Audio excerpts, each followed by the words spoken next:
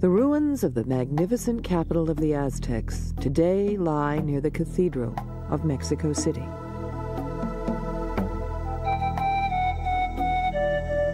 In the 15th and 16th centuries, this great temple was the seat of both religion and politics of the mighty, warlike Aztec people. Subject and allied cities would visit the temple regularly.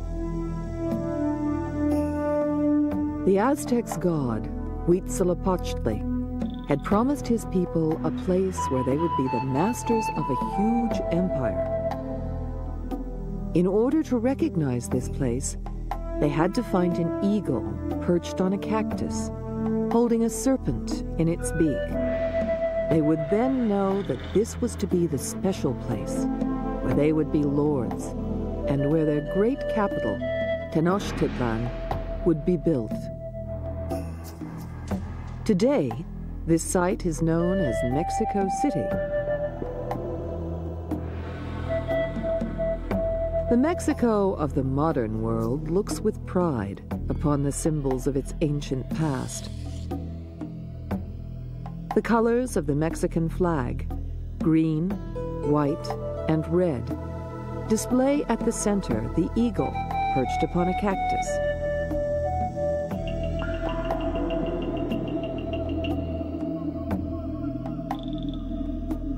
The great temple of the Aztecs was originally a humble temple built in honor of both their god, Huitzilopochtli, and Chaloc, god of rain.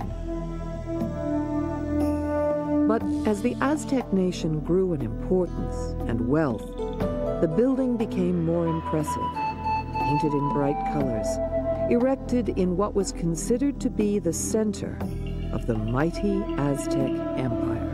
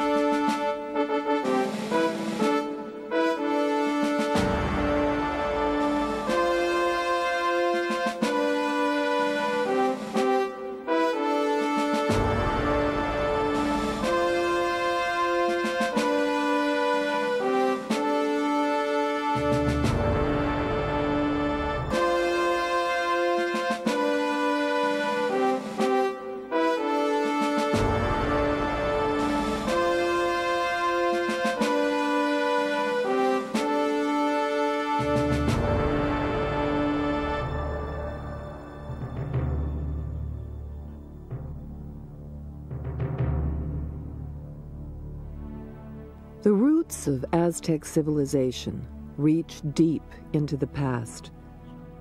Long before the birth of Christ, an Aztec culture was already emerging. A hieroglyphic writing had been developed, and their astronomers had begun to use the 52-year calendric cycle, which formed the basis of Aztec religion. Even at this early date, the ritual ball game, which became infamous throughout Mesoamerica, was being played. Treat yourself to the best gift in history this holiday season. Enjoy unlimited access to award-winning podcasts and thousands of hours of original history documentaries released weekly exclusively on History Hit. There are topics for all history lovers, from Pompeii to D-Day. Sign up via the link in the description for an exclusive discount. Don't miss out on this incredible opportunity to explore the past like never before with History Hit. Long before the Aztecs appeared, the central part of Mexico was dominated by the city of Teotihuacan, only 45 kilometers away from the site which was later to become the Aztec capital. Teotihuacan was a great city, the sixth largest city in the world at that time, 600 AD. It remains one of the most impressive sights of the ancient world. It covered more than 13 square kilometers.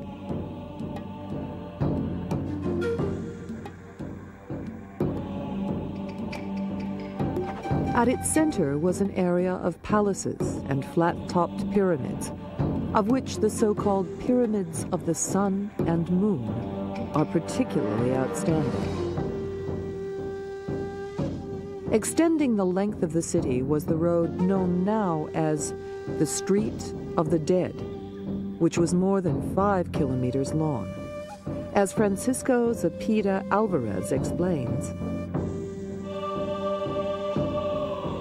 I think which thus was the most important avenue here at Teotihuacan, because a lot of people from other areas, the Totonacos, possible Zapotecs, and some Aztecs came to this area to offer presents to the gods.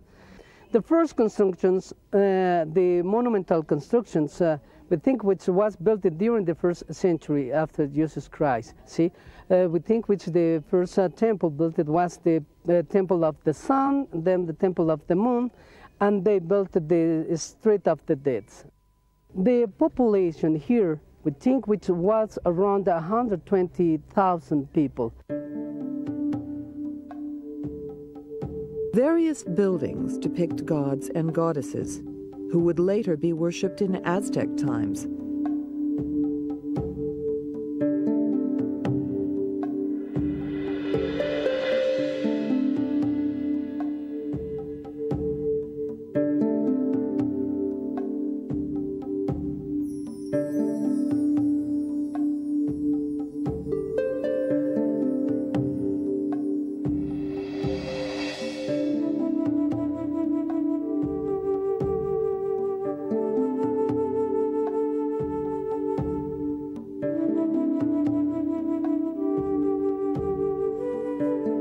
The mural paintings of Teotihuacan illustrate the importance of religion.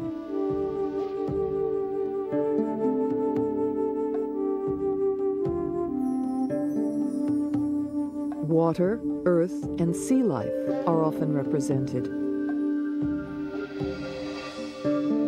Ruben Cabrera, a Mexican archaeologist who has worked at Teotihuacan since 1980, explains the paintings in a palace built close to the site. Este es el conjunto que le llaman Patio Blanco de Atetelco. Fue explorado en 1947 por el arqueólogo Carlos Margain y representa el complejo de 3 templos, característico de Teotihuacán en su disposición urbana, en su planeación, ya que estos se ubican hacia el norte, hacia el este y hacia el sur, según los 4 puntos cardinales. Representan 2 temas fundamentalmente. Aluden al sacrificio humano y también hablan de la guerra, del aspecto bélico. Como vemos, hay una procesión de 2 deidades, jaguares y coyotes, pero ambos personajes llevan simbólicamente devorando un corazón sangrante. Y de este lado es la procesión únicamente de coyotes, pero también llevan la lengua, la vírgula de la palabra. Y hay una serie de otros motivos que están aludiendo a puntas de proyectil, macanas, que están hablando de la guerra. Esos son los temas más importantes. Enmarcan a los temas principales una serie de otros elementos simbólicos que en un momento más temprano fue de mucha importancia, como es la serpiente, pero que para esta época, hacia los 450, 500 de nuestra era, ya no era tan importante la serpiente, sino el jaguar fundamentalmente. A remarkable stylistic feature of the Teotihuacan murals is their symbolistic complexity.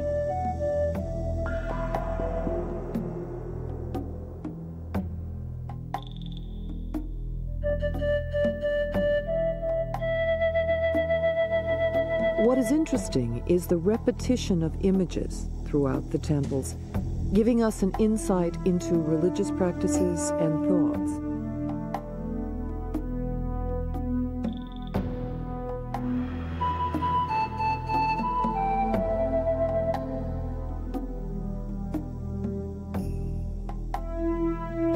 In about 650 AD, Teotihuacan was overthrown, but remained as an important religious center, as it was believed that the gods had assembled there to create the sun.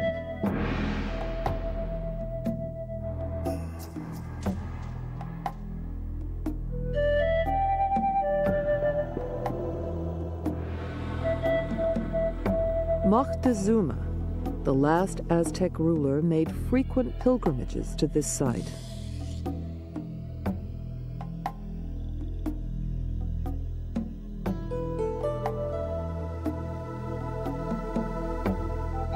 The Aztecs also held dear to themselves the traditions passed down to them by their predecessors, the Toltecs, whose achievements were attributed to Quetzalcoatl, their great priest-ruler.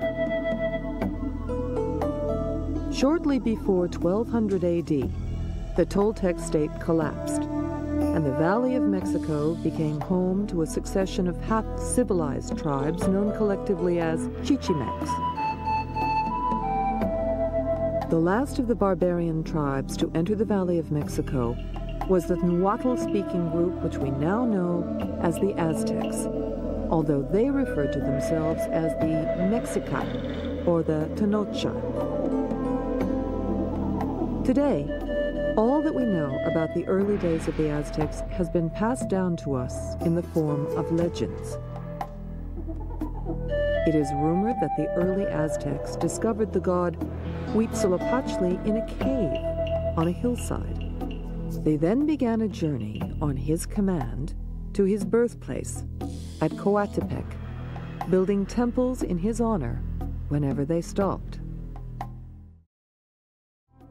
The birth of Huitzilopochtli, the war god, is important, as he was considered to be a manifestation of the sun.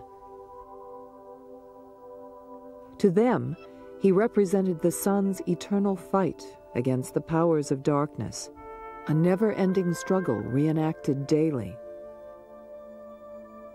Just as Huitzilopochtli was born to combat his brother and sister, so the sun rises each morning to do fresh battle with the stars and moon and put them to flight. To help Huitzilopochtli as the sun in his daily struggle, it was necessary for man to provide the god with the most precious food that he can offer, his own blood. As Dr. Elizabeth Baquedano explains, we know about human sacrifice thanks to the descriptions of the 16th century friars who kept very meticulously records about human sacrifice. The most important friar who recorded everything he saw in terms of religion was Bernardino de Sahagún, who came to Mexico in 1539. We know that human sacrifice was important to keep the universe in equilibrium, but also we know that human sacrifice was the most precious offer we had to give to the gods. Children were also sacrificed. There were 3 paradises to which the souls of the victims went to. So the god of rain had special sacrifices as well, but the method of disposal of the body varied. So on the left-hand side we find decapitation. We have several offerings containing decapitated heads. We find decapitated individuals, both male, female, and children. But on the side of Tlaloc, we usually have children. The children cried before human sacrifice took place. And the more they cried, the better the omen for rain. The more rains, the better the season would be. Sacrifice was of paramount importance to the Aztecs, for without the nourishment of human hearts and blood, it was thought that the sun would stop moving. The heads of the sacrificial victims were displayed in skull racks.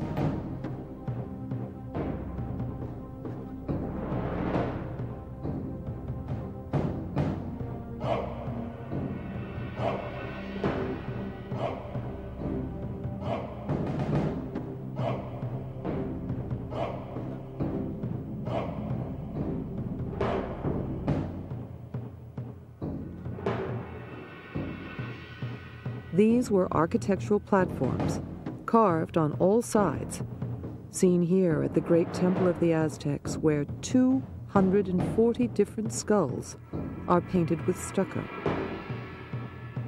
They were horrific monuments which celebrated success in battle and intimidated their enemies. The tradition of having skull racks dates to about 700 or 800 AD in Mexico, in the state of Oaxaca, at the site called La Coyotera. But the Aztecs actually made it their own. You find skull racks depicted in the chroniclers of the 16th century. Even the heads of the Spaniards were displayed, and we have manuscripts showing the heads, the severed heads of the Spaniards, including horse heads, because the natives had not seen horses before. This particular example conveys ideas of fame, glory, prestige, and power. Although this example is a sculpted one, real skull racks were placed next to the temples. The temples had real heads, the flesh decayed, and the skull actually stayed behind. The hearts of the sacrificial victims were placed in vessels called kuauxicalli, eagle vessels.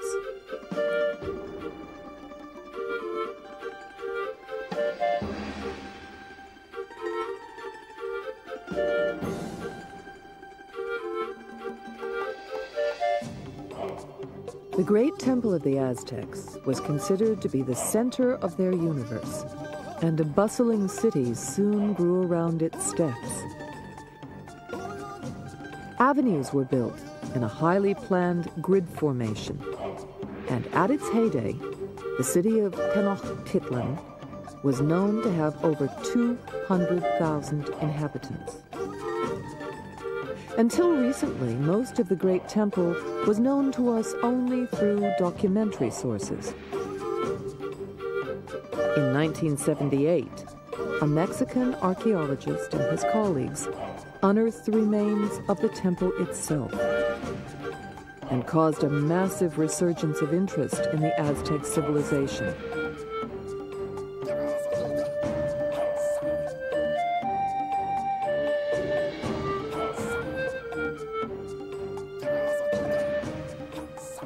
The first has disappeared, but the second dates back to 1390, which is the one we see today, virtually complete.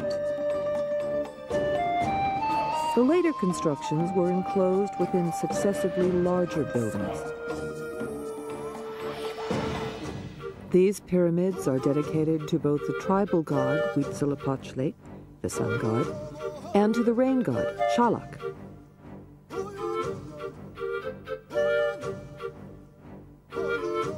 The temple represented the mythical place of Huitzilopochtli's birth, Coatepec, a serpent mountain, which is why the site is surrounded by walls representing snakes.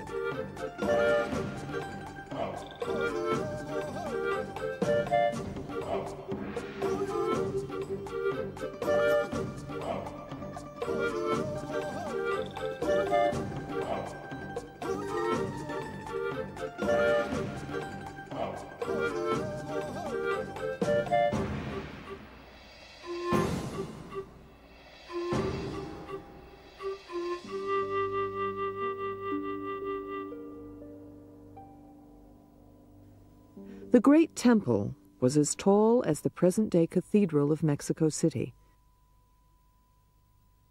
and it was here that thousands of human sacrifices were made. Behind us is the great temple of the Aztecs. The left-hand side is the temple of Huitzilopochtli, the tribal god of the Aztecs, the god of war. On the right-hand side, you have the temple of Tlaloc, the god of rain. Both are of equal importance, of same size, of same dimensions. Both share the main precinct at the Great Temple. The temple of Huitzilopochtli is recognized by the sacrificial stone called Texcatl in Nahuatl, the language spoken by the Aztecs. The sacrificial stone here is important because at major festivals and rituals, human sacrifice took place. On the other side, at the entrance to the temple dedicated to Tlaloc, god of rain, is a sculpture of a reclining man holding a vessel on his stomach. The sculpture is known as Xacmul, a divine messenger between the priests and the gods. It was here that human hearts and blood were placed as offerings. Both shrines were originally decorated inside and out. We can still see pillars with paintings symbolizing the god of rain. A band of goggle eyes, typical of Tlaloc, painted in black on a white background. Below these eyes is a horizontal band painted in blue, followed by two red bands. According to archaeologists, the lower part of the pillars area was painted with black and white vertical bands, which may represent rain. Little can be said about the third construction stage of the Great Temple, except that during the excavations, archaeologists found 8 life-size sculptures representing standard-bearers leaning against the steps leading to the temple of Huitzilopochtli.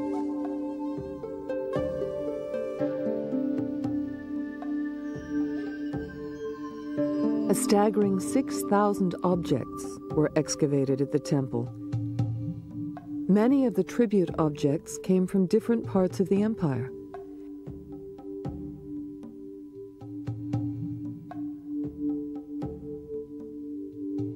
These offerings include a large number of objects associated with Tlaloc, such as fish, shell, and coral. There are also several skeletal remains of children and adults dedicated to their warrior god.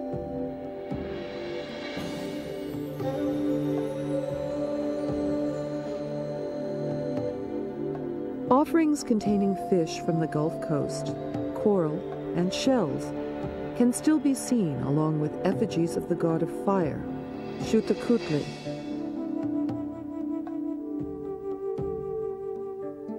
Incense, and artifacts of many sorts from all over Mesoamerica.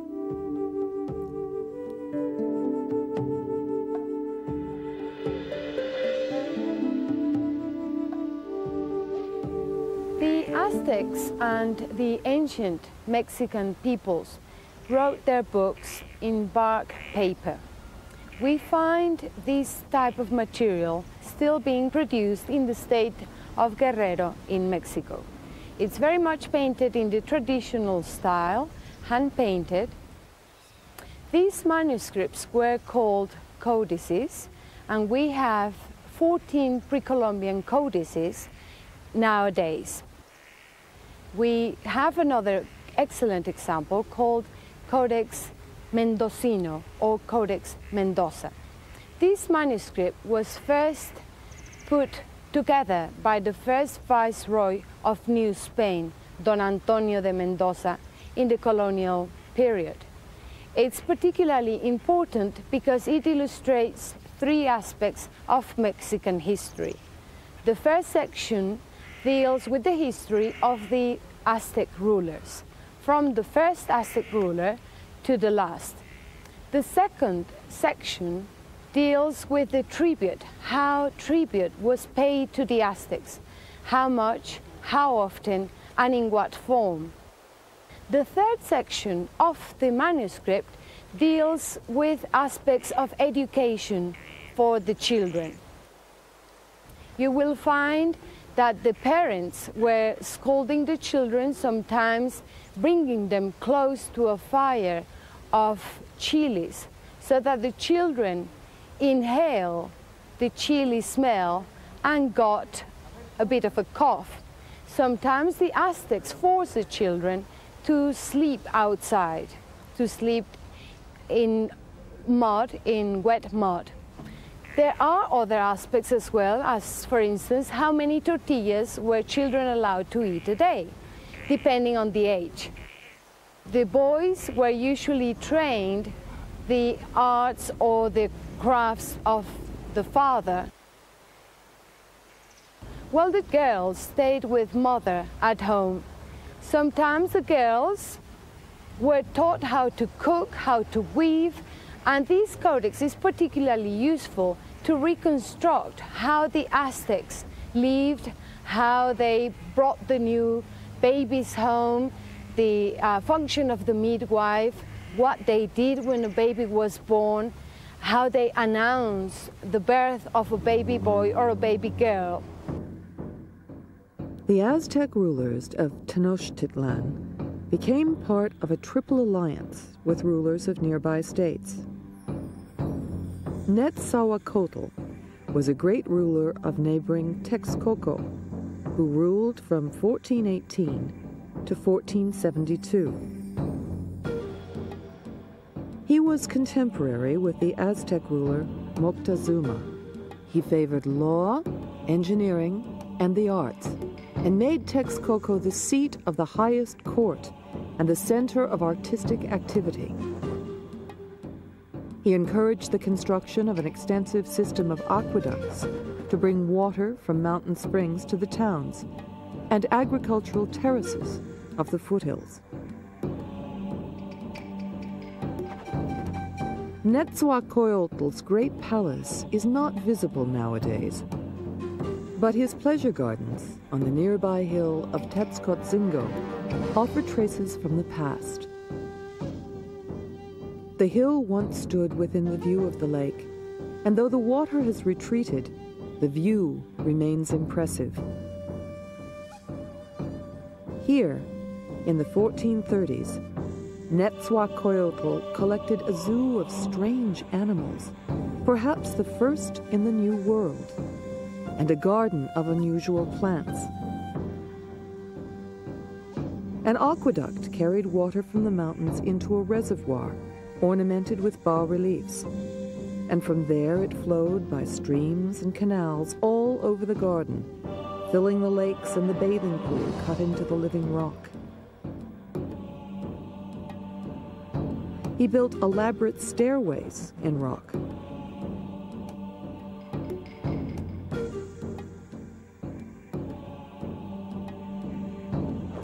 Sitting in Netzahualcoyotl's stone throne on the hilltop, one gets a magnificent view of his royal vantage. The king must have watched the traffic of the fishing boats below him, though now the lake has given way to farms, as he listened to the sounds of crowing roosters and birdsong. The remains of the basins can be seen, but there are no waterfalls, bird cages, and flower beds, which gave the king such delight.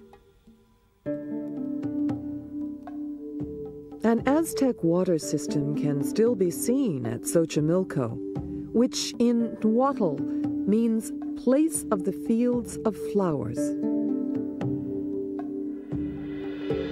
Today, it is a bustling tourist attraction where vendors display their goods from brightly colored barges, much as they did in yesteryears.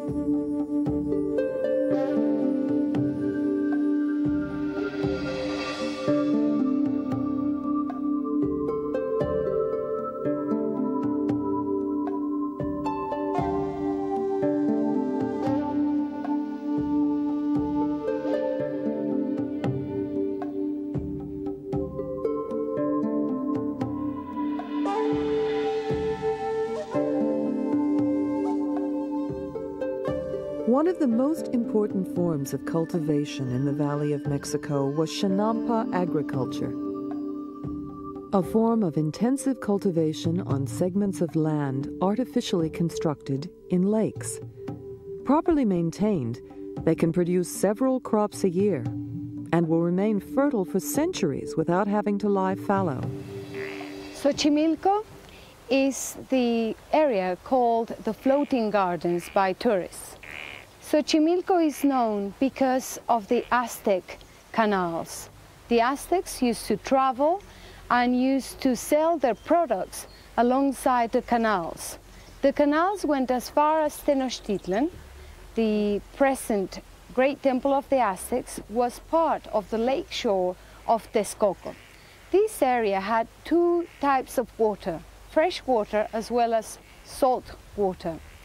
During Moctezuma's reign, during the rulership of Moctezuma and Netzahualcoyotl, they decided to build a dam to divide the salt water from the fresh water.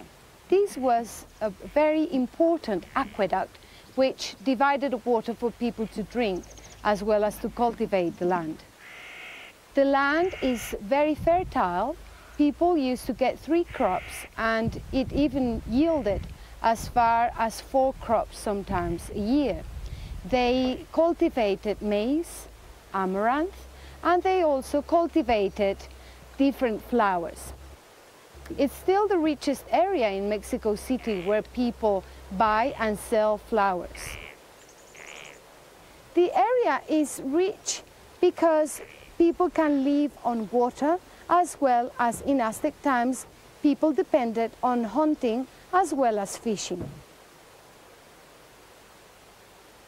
People trapped birds and fish with their nets and harpoons, but they could also get frogs, eggs, larvae, and all kinds of insects that were edible.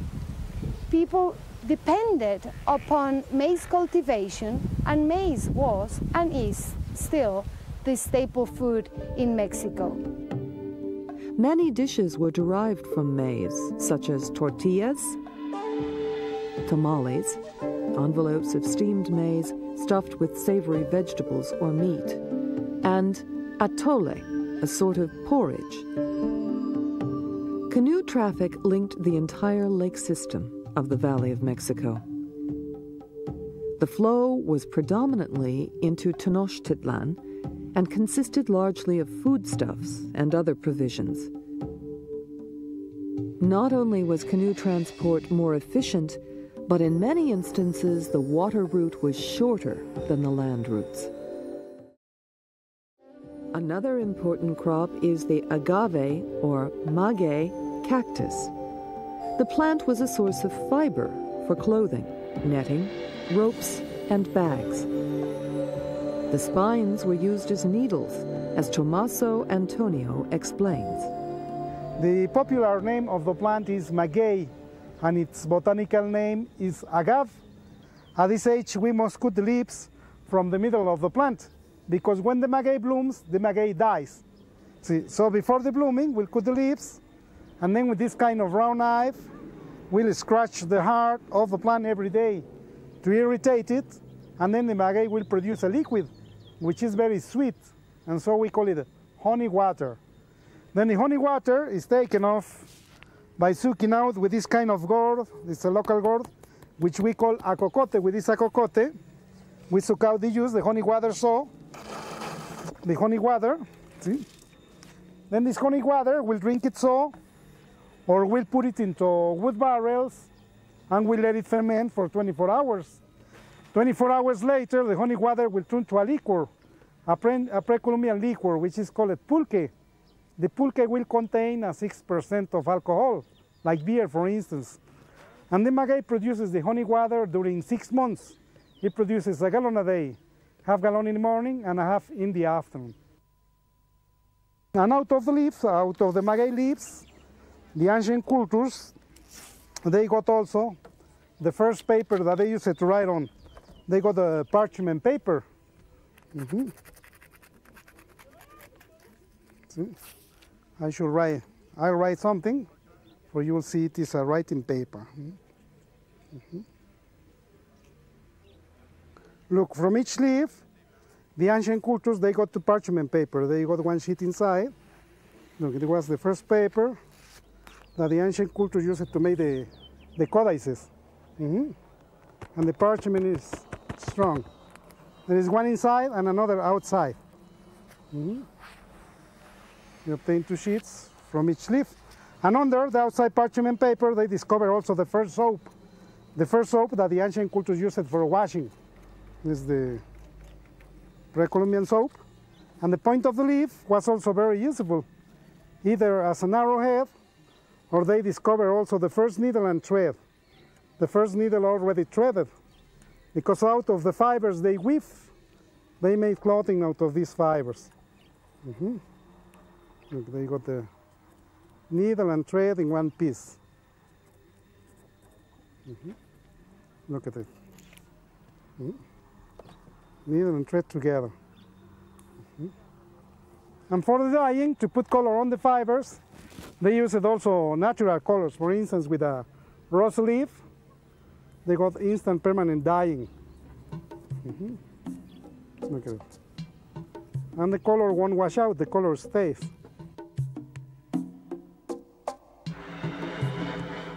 When the first Spanish moored off the coast of Mexico in 1517, their initial intentions had been to secure further lands for the Spanish crown and to spread the word of God. It was Cortés, one of the early conquistadors, who, fueled by tales of riches and gold, embarked on an arduous journey to the interior to find the legendary Aztec capital, controlled at the time by the mighty ruler Moctezuma. Cortés was an educated man who was trained as a lawyer in Salamanca. So he was not an ignorant person like Pizarro was for the case of South America. Cortés was also a good diplomat. He was the perfect Machiavellian who could play tricks on politicians. En route, their treatment of the local tribes was often brutal and suppressive. But to the Spanish, their actions were justified, with the secure knowledge that God Almighty was on their side, and that conversions to the Christian faith were being made with religious fervor. Cortés met with the enemies of Moctezuma and convinced them to join him in his move on Tenochtitlan.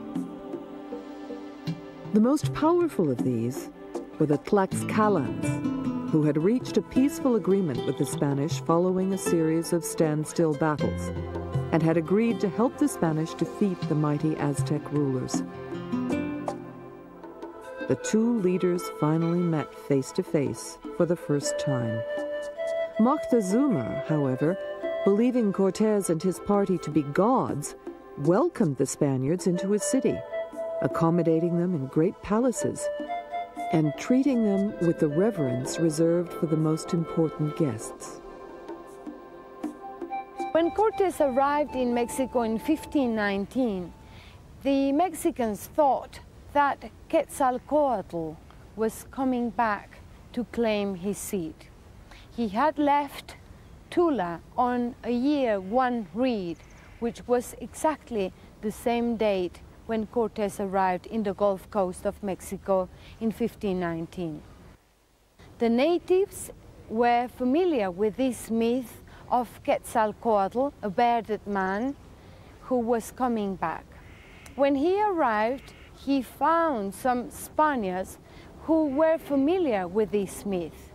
And in fact, he was helped by Spaniards to conquer Mexico. He was also very much aware of the fact that the natives weren't familiar with horses. So he scared the population with horses, with gunpowder. The Mexicans weren't familiar with these particular fire weapons, and they were petrified.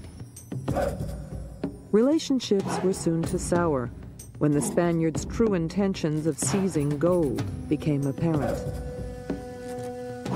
Cortés had shocked the watching Aztecs when he ordered his troops to throw figures representing gods down the steps of the great temple. Moctezuma, perhaps convinced by the omens of evil, believed that the newcomers would be triumphant and was soon taken prisoner. Moctezuma himself, in a way, defeated his own people because he was a prisoner of his own beliefs. He realized that the Europeans were human beings, but he was still stubborn, thinking that perhaps it was Quetzalcoatl.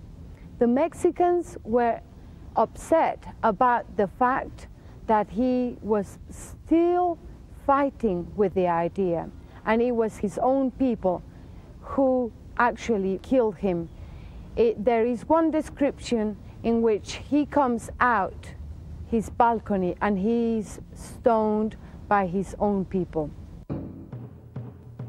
The formal attack on the capital of the Aztec Empire began on April 28, 1521. And for the desperate Aztec defenders, there could never be any real match against the attacking army. With more than 900 Spaniards, thousands of Indian allies, 86 horses, 15 cannons, and 13 ships, the once great city soon fell, and the mighty empire soon crumbled. For the few survivors who remained, any hopes of retaliation were destroyed when European diseases such as cholera and smallpox, against which they had no resilience, took hold, and the once bursting population of the city became a subdued, dwindling few. The conquest was successful also because they had fire weapons, they had horses, and they knew the tactics of war. The Indians were not playing a war. They were not familiar with the kind of war the Spaniards were familiar with. The ancient Mexicans were used to conquer and find people to sacrifice to their gods, but they weren't used to just kill people for the sake of killing people. They had two different and opposing ideas as to what war was.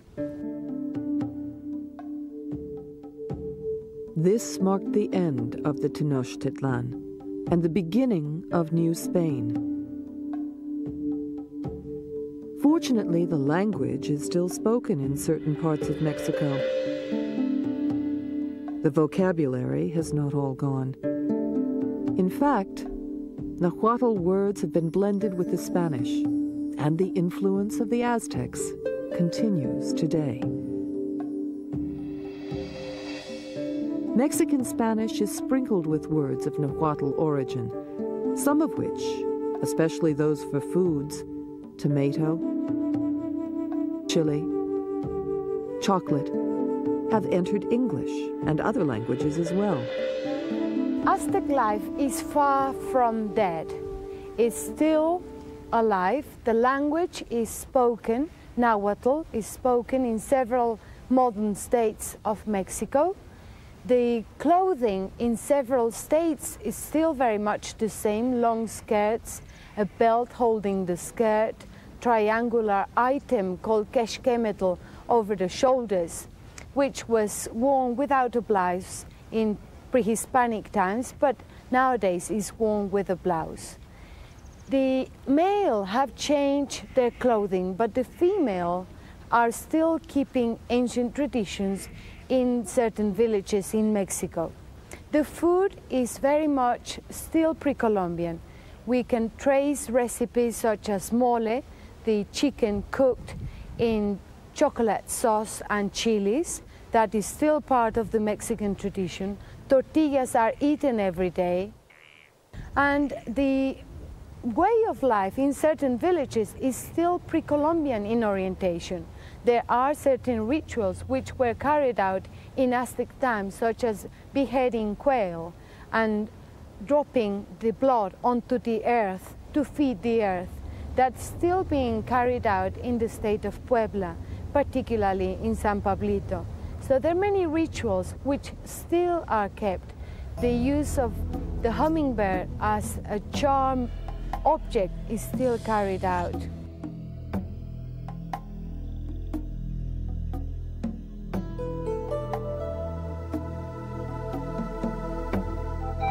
Aztec dance is thriving, keeping alive the traditions of yesteryear.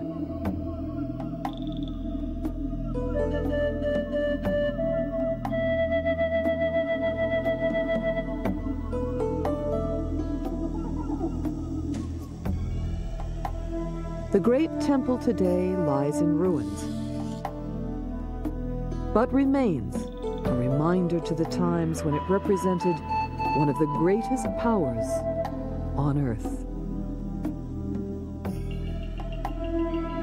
As the Aztec poem has it, for as long as the world endures, the power and glory of Tenochtitlan will survive.